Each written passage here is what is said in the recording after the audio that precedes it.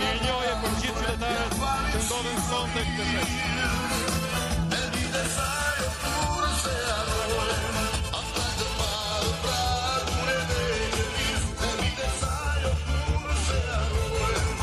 Mendoj se në Shqipëri Kushtetutës i ka mbetur vetëm kapaku.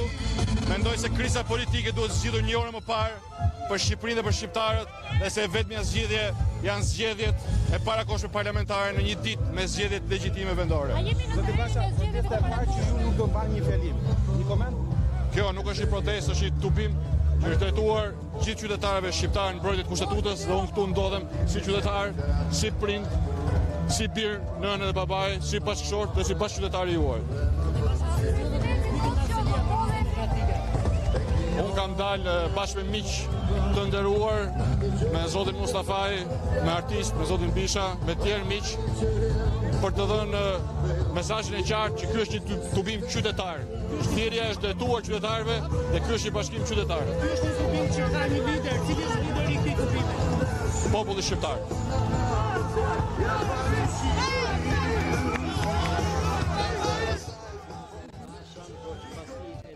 Zoti Mevdiu, zoti Besnik Mustafaj, zoti Besnik Basha, mes të tjerëve pra.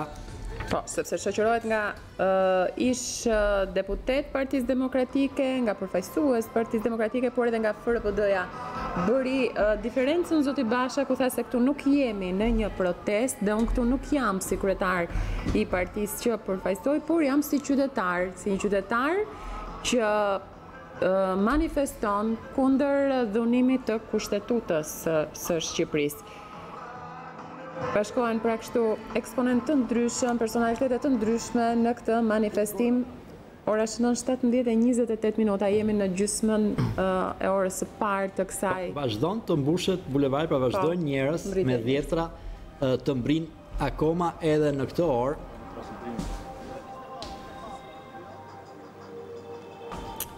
Ndërsa ende nuk është hapur flamuri, ndoshta pritet një moment sipas edhe organizimit. Po, besoj do të jenë në koordinim fundi i këtij kortezhi me fillimin pra me podiumin. Po duket pra se ende priten njerëzit që të vinë. Vazhdojnë të mbrinë të tjerë. Nga informacionet që kanë mbritur sot edhe nga vetë presidenca, kemi parë që qytetarë të ndryshëm të nisur edhe nga vendet ndryshme që në orët e parë të mëngjesit për t'u bashkuar pi manifestimi.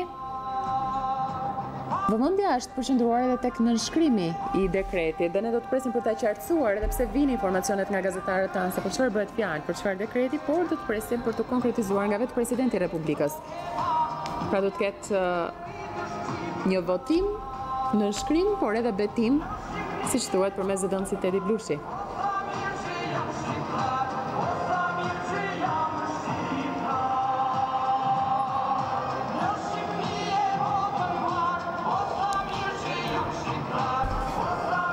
Do të shohim se kur do të nisin edhe fjalimet në një minutazh të shkurtër që do të mbahen përmes folësve që janë përzgjedhur për të qenë sot pjesë e manifestimit, 6 folësa, dhe në fund do të jetë presidenti që do të mbaj fjalën e tij. Vetë presidenti ne ndoqëm videomesazhin e tij të pak minutave më parë, ku ju bashkohet i gjithë qytetarëve dhe duke u thënë se pas pak momentesh do të jem me ju në këtë manifestim.